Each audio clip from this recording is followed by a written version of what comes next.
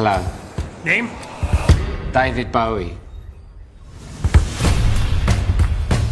12 singles, every one a total failure, except Space Oddity.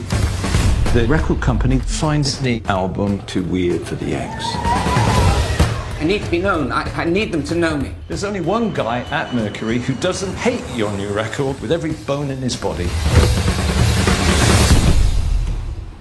David Bowie, I presume.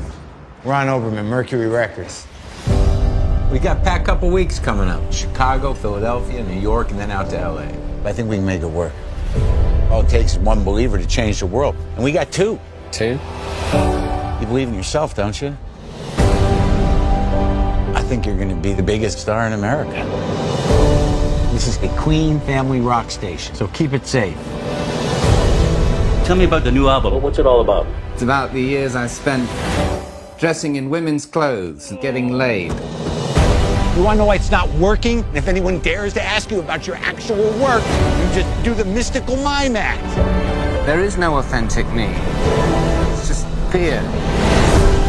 Well, then, be someone else. Be someone else.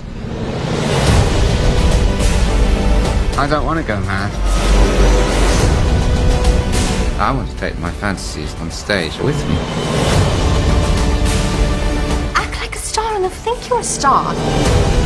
Don't stop until you have them on the floor, groveling. You're not a space alien. You're from Bromley, man. Oh, yes, I am. Rock star or somebody impersonating a rock star?